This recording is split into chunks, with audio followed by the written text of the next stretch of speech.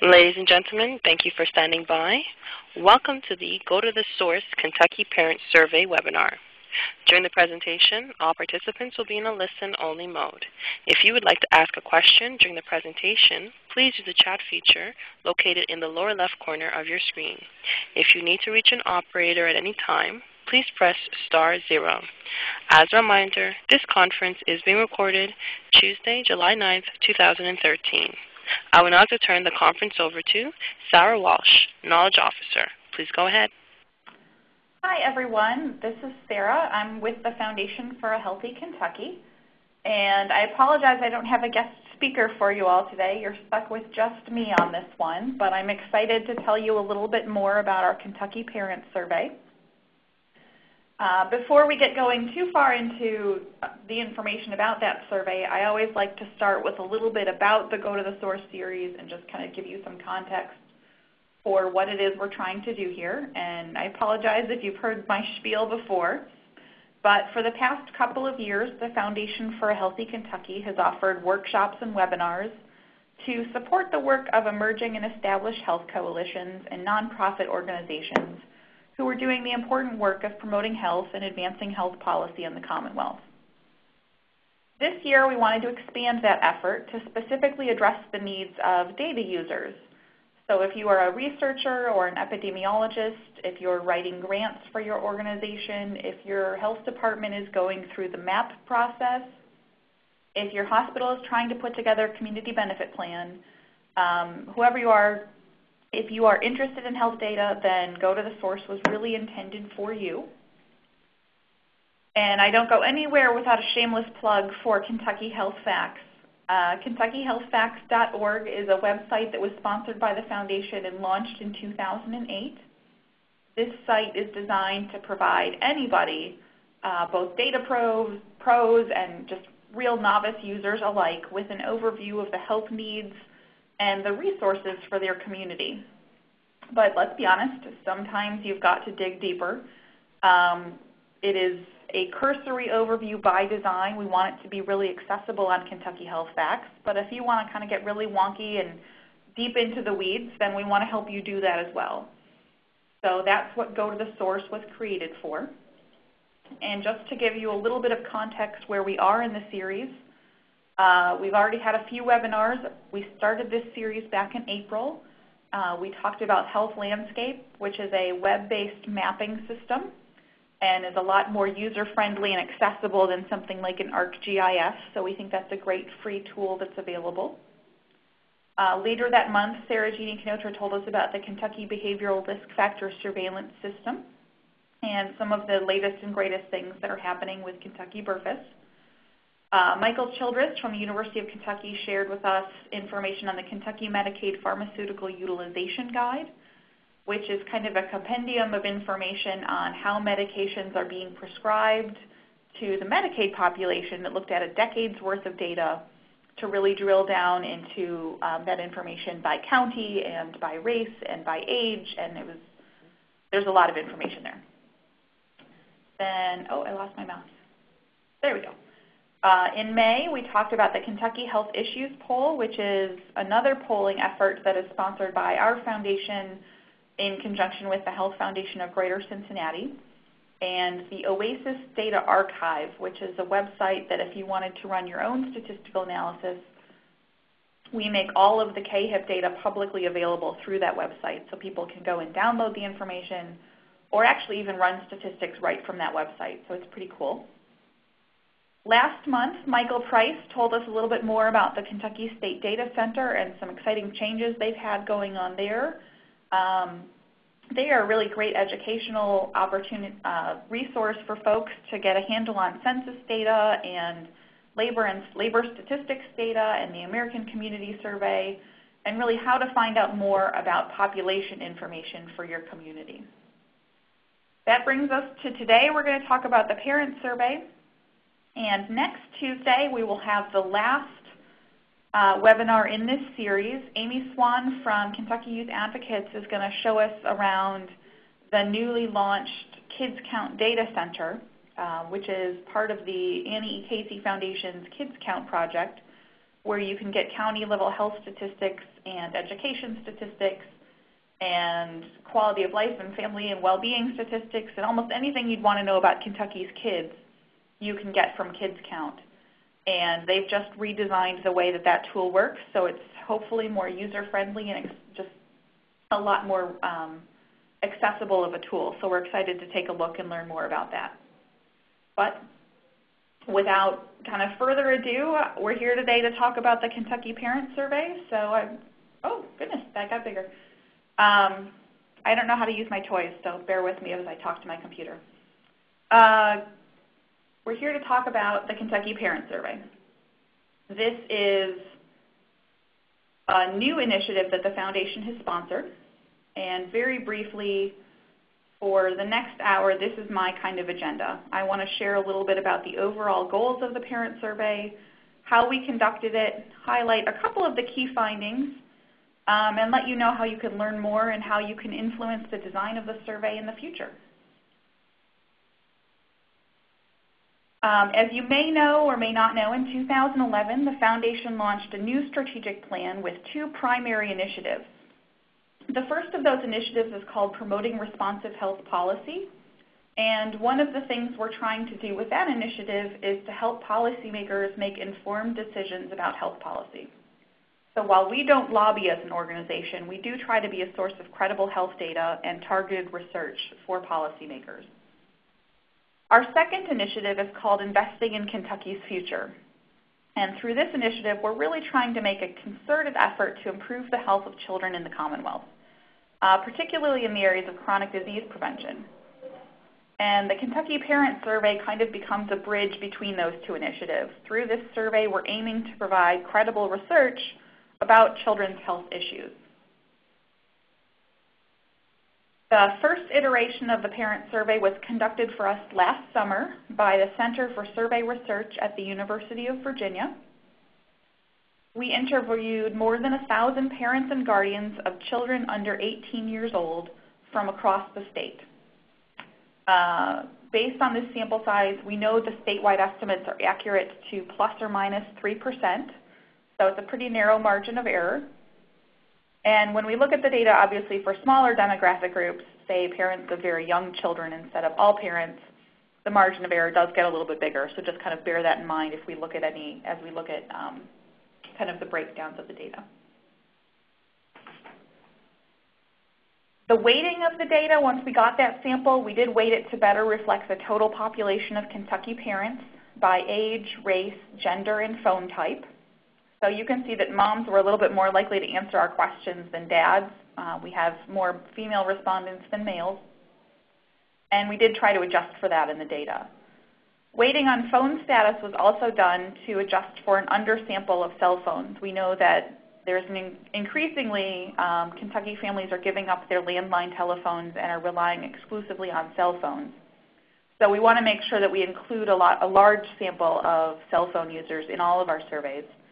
And we didn't quite hit the mark of how many cell phone users we were hoping to get. So we did need to wait on that factor as well.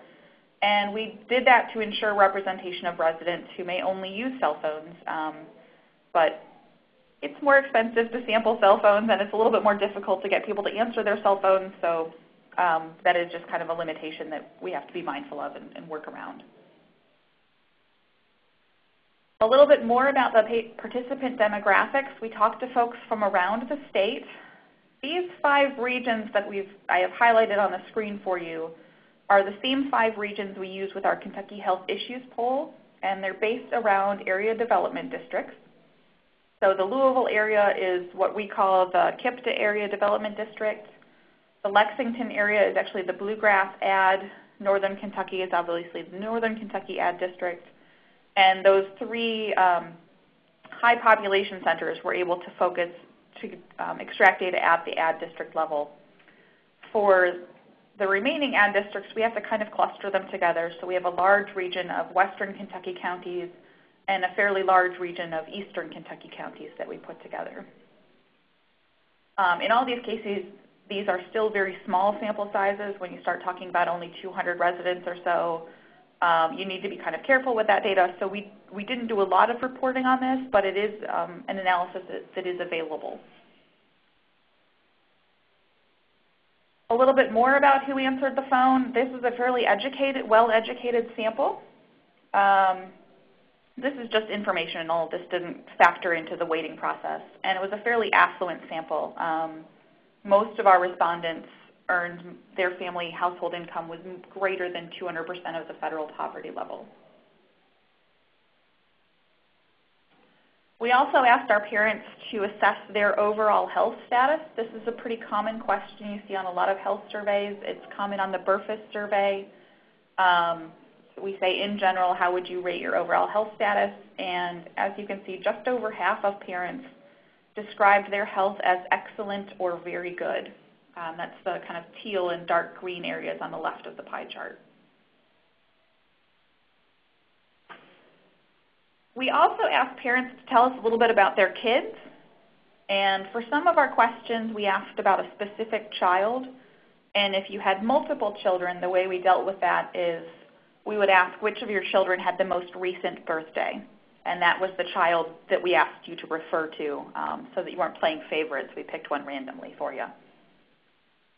We ended up with just a few more sons than daughters.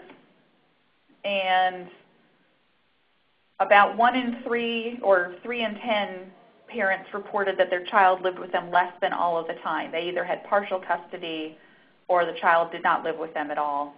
They just saw the child periodically. We asked the same question about the child's health that we asked about the parents' health. We said we asked them to rate their child's health on the same scale.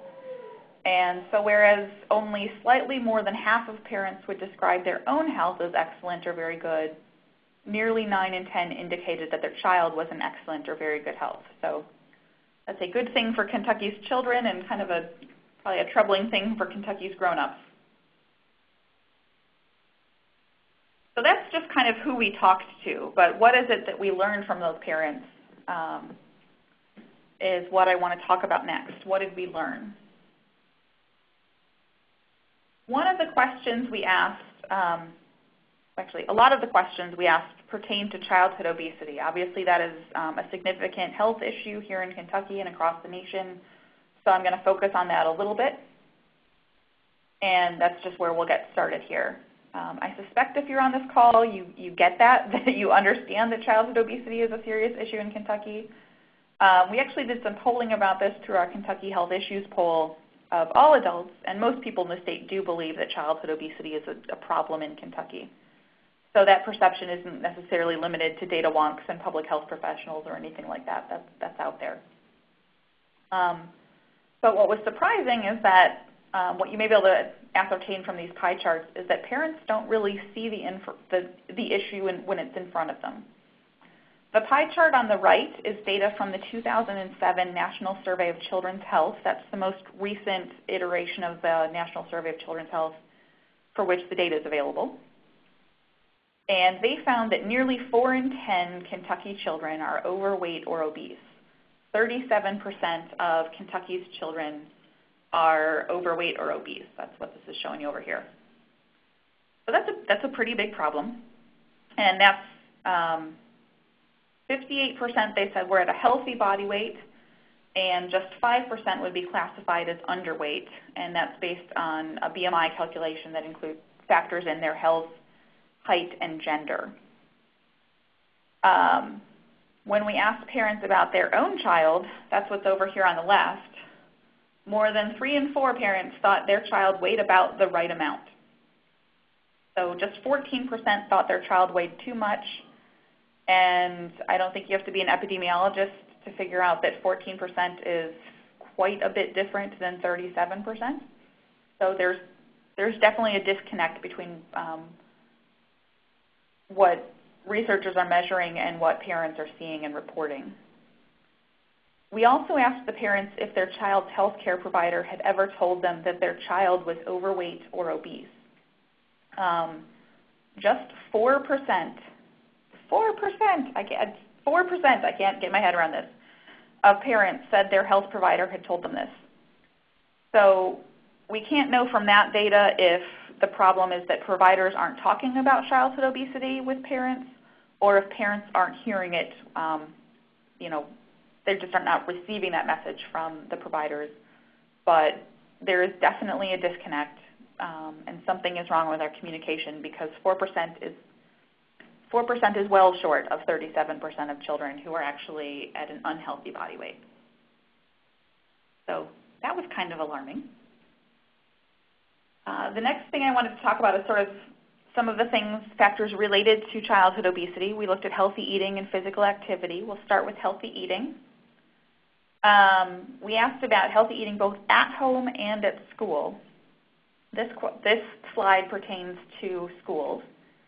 And when we said, how important do you think it is that meals offered in your school or in your child's school or daycare, if the child was very young, meet a minimum standard for nutritional value? The vast majority of parents, nearly 9 in 10, thought it was very important that nutritious meals be served at schools.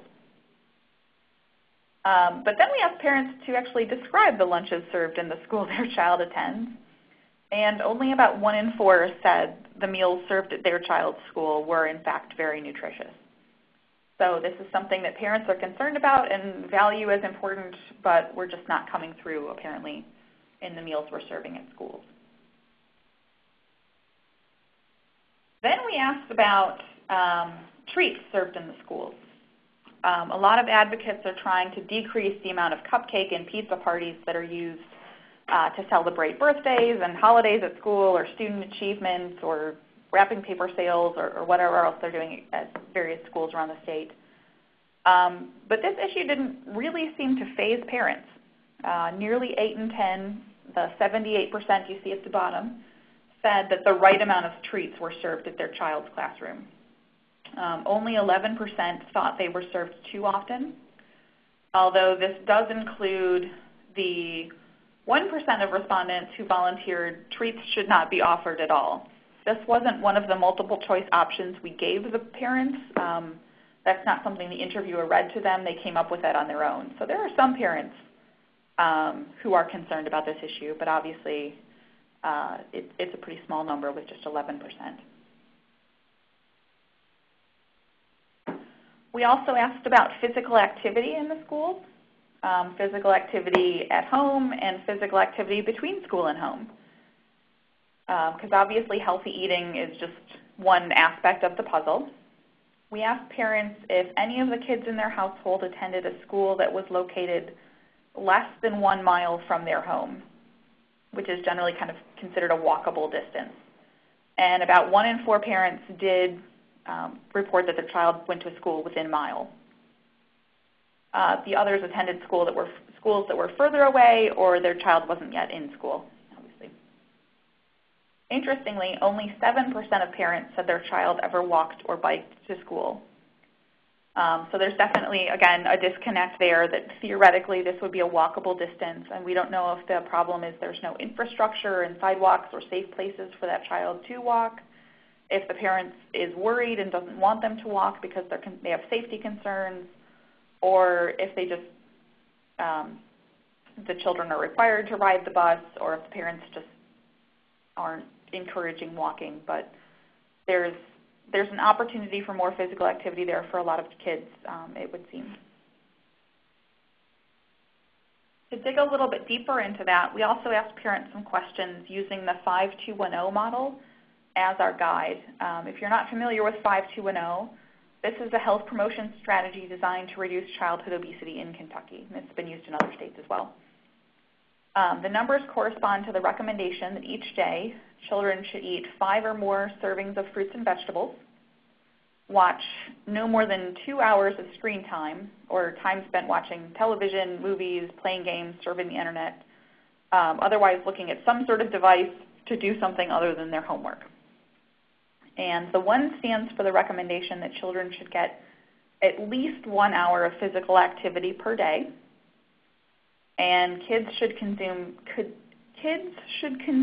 0 sugar-sweetened beverages per day. That should be just a special occasion thing for kids to have a sweetened beverage like that.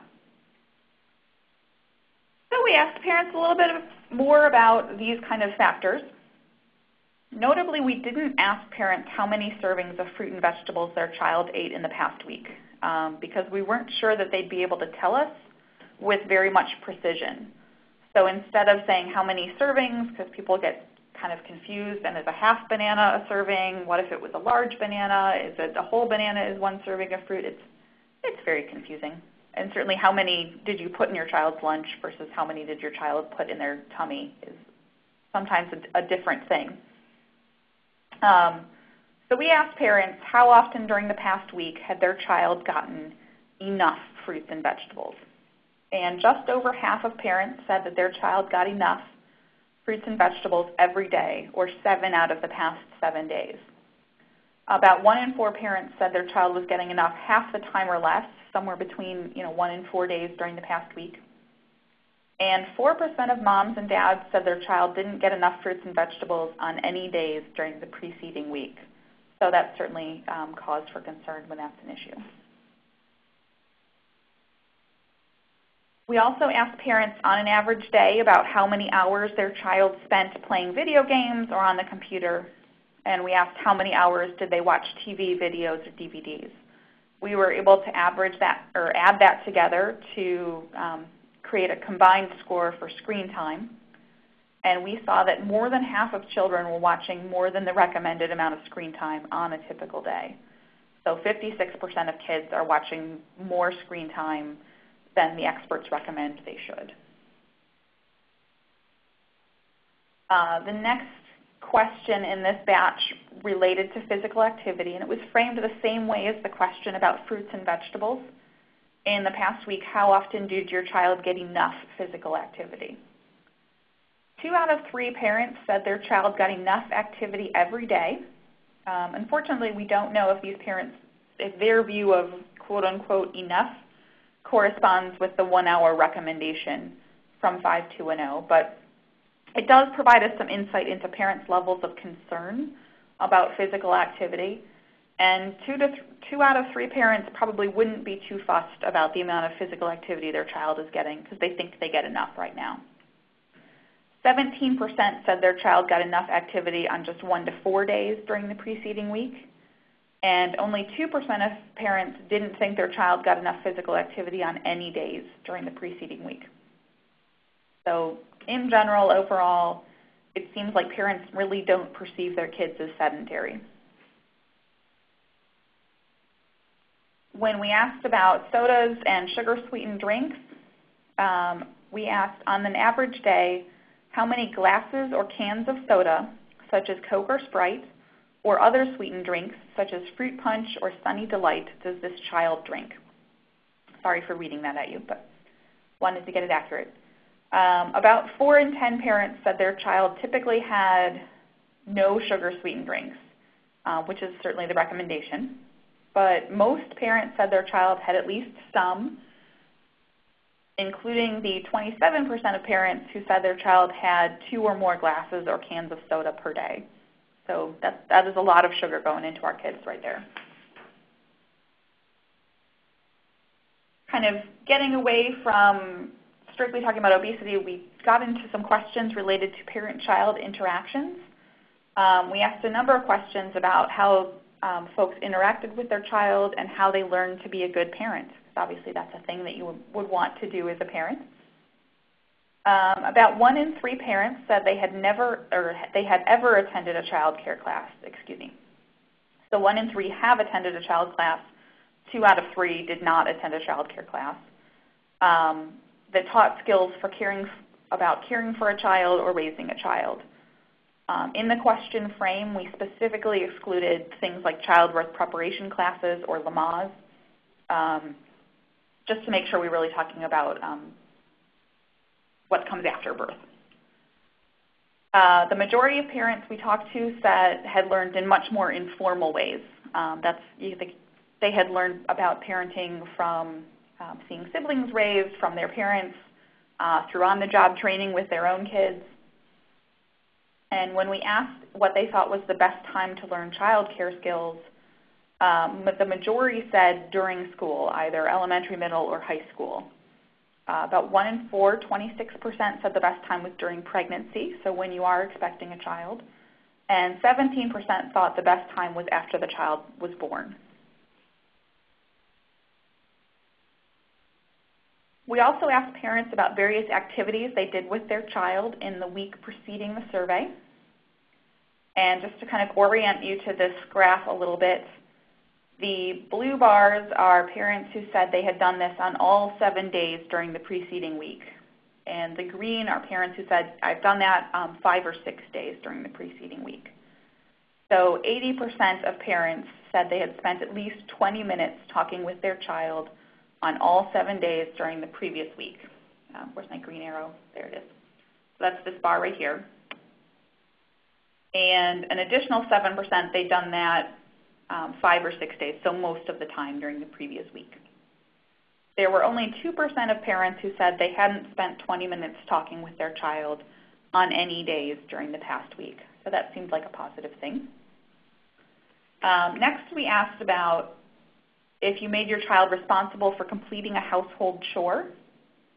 And 67% of parents said they made their child be responsible for completing a household chore on at least 5 days during the previous week. A fairly similar number, 65%, said they had eaten together as a family with their child on at least 5 days in the past week. Just over half had watched television with their child on 5 or more days per week. So watching TV is a pretty common way to interact with your child, which is quite a contrast to the 33% of parents who had been physically active with their child by exercising, playing a sport, or other physical activity or game with their child. So that could be, tag in the backyard, throwing a ball around, anything of that nature. About 1 in 5, 19% of our parents said they hadn't done anything physically active with their child on any days during the preceding week. And the pattern was quite similar for non-physical games. So if that was a board game or cards or doing something else that isn't running around in the backyard per se, 32% had done that on 5 or more days per week, and 23% said they hadn't played a game at all with their child in the previous week. This last column is kind of squished. You can't see it very well. But we asked about attending a game or event that their child had participated in during the past week. And this was pretty low. 1% said they did this on 7 days during the past week. 4% said they did it 5 or more days per week. Obviously, Timmy's not going to have a softball game or every day necessarily, or, you may go to a soccer game once a week. And this may actually be a function of the timing of our survey because we conducted this poll during the summer. Kids aren't in school, so there may be less recitals or things of that nature going on. We just can't really know from that data, but I wanted to share it with you just the same. We also talked a little bit about family values. We wanted to know how parents were communicating their family's values about key health issues with their children. So we quite deliberately didn't ask what the messaging was, just if their family's views were something that they shared with their child. And for parents with kids over 5, we asked a set of questions. We felt that, if your child is really super little, maybe there's some things that are just a little bit more complicated that you wouldn't have discussed with them as often. But once they're 5, 81% of parents said they talk to their child, quote, often or, quote, all the time about healthy eating. And this is a reference to the past year. Just 2% of parents said they hadn't discussed this at all with their child. 74% said they talk to their child often or all the time about physical activity. Interestingly, when we asked about substance use, the majority of parents said they had talked to their child about their views on smoking or tobacco often or all the time, and that was 53% of parents said they talked about smoking and tobacco. About 1 in 10, 11% of parents said they had never discussed smoking or tobacco use with their child in the preceding year. So whether the message is, we don't ever want to see you smoking, or smoking is just for grown-ups, or, hey, smoking's great, it puts food on our table, whatever that family's belief was about tobacco, they weren't necessarily communicating it to their children in 11% of households. We also saw that less than half of parents, 49%, said they had talked to their child often or all the time about their views on alcohol use. And nearly 2 in 10, now we're back to data I actually gave you on the slide, 17% said they had never discussed drinking with their child in the past year. So alcohol use isn't something that's coming up nearly as often as physical activity and healthy eating. We also asked some questions in the same framework just to parents of older children. So if your child was 10 or older, we asked questions on the preceding slide. They heard everything that we just talked about in the preceding slide. And also how often in the past year they had shared their beliefs, good or bad, with their child about a few more mature topics, if you will.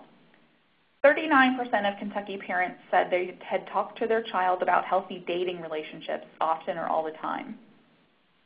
About 1 in 4, 24% of our parents had never talked to their child about what a healthy dating relationship looked like in the course of the past year. 41% of parents of older kids said they talked about abstinence with their child often or all the time. So abstinence was definitely a frequently discussed subject. Although, again, 1 in 4, 24% of parents said they never talked about this with their child. Birth control was definitely a less common topic of conversation. Just 22% of parents said they had discussed their views on birth control often or all the time with their child. And again, that can be whatever their views on birth control, that it's not the right choice, that it's against their beliefs, that it's an effective strategy to prevent disease and pregnancy. Whatever their family believes about birth control, 43% of parents aren't sharing that with their children.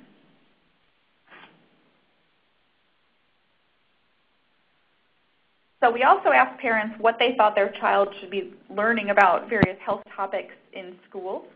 And I apologize, I had to give you a picture for this one because it's kind of a convoluted slide, so bear with me a little bit. We asked about various topics and whether or not parents thought they should be taught in high school. And even regardless of how old your child was, did you think that high school students should be learning about this subject? So that even if, Timmy is only in the 3rd grade, did you want him to learn this when he got into the 9th grade? And the blue bars here are parents who strongly agreed that these topics should be covered, and the green bars are parents who somewhat agreed that these topics should be covered. People who actively opposed this are not pictured on these particular slides. Communication is a very popular topic.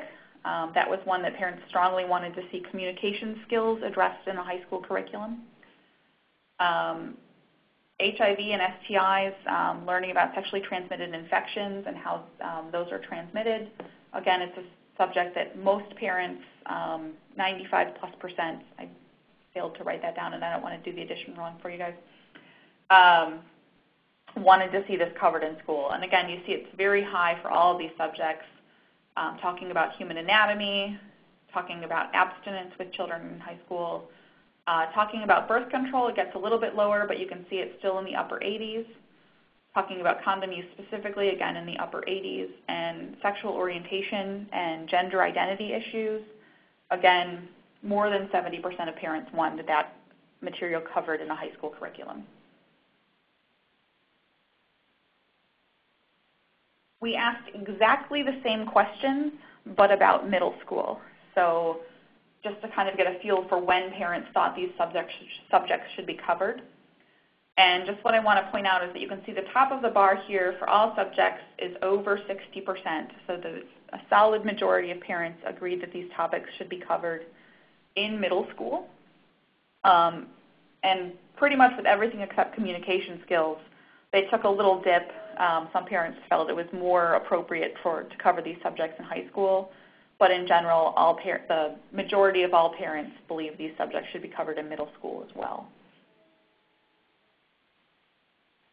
I'll just kind of give you a teaser of some of the other subjects we talked about. I'm not going to show you 964 bar charts just because you'd all probably hang up on me by then.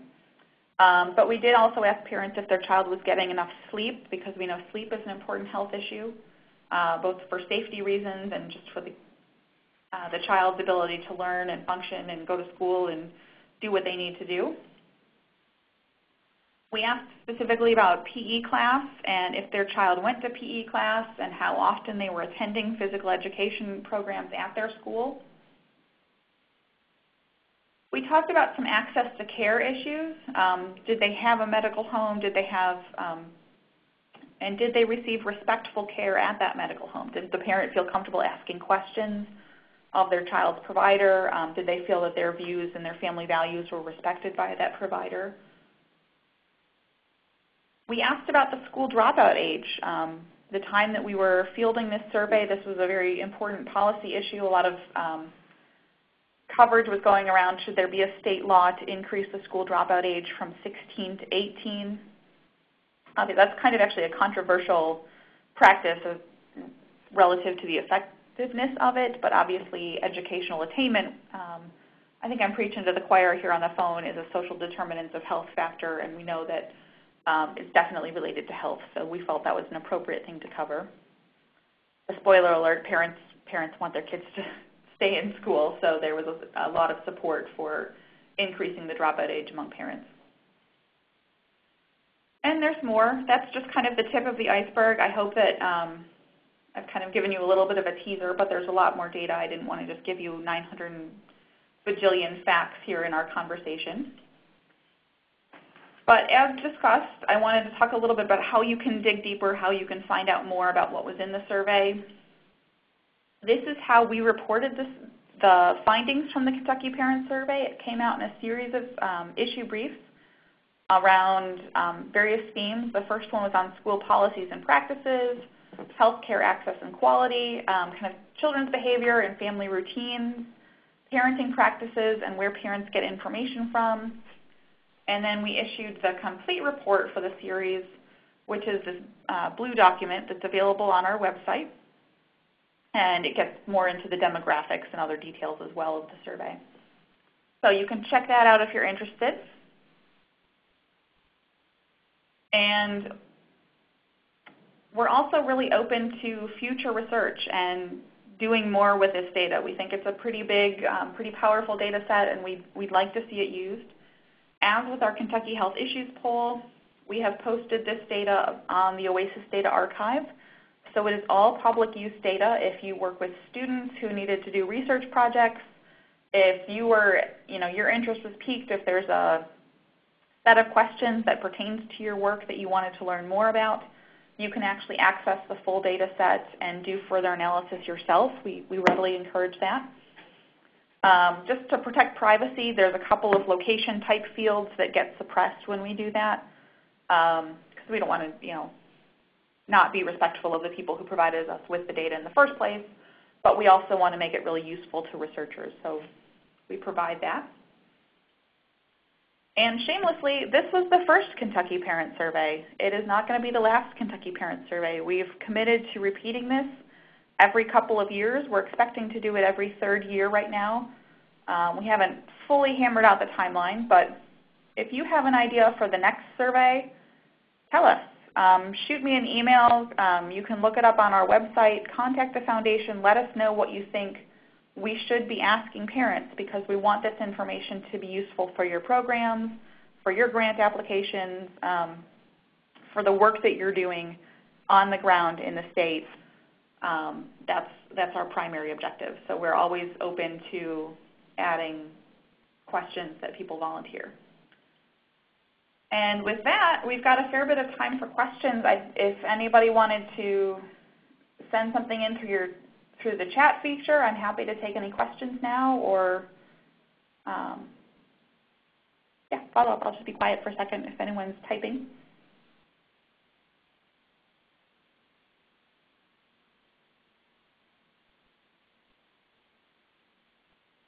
This is one of those moments when I think that I should play the Jeopardy theme song, because it's very weird that I'm talking right now and I can't hear any of you responding. So the deafening silence in my office, not gonna lie.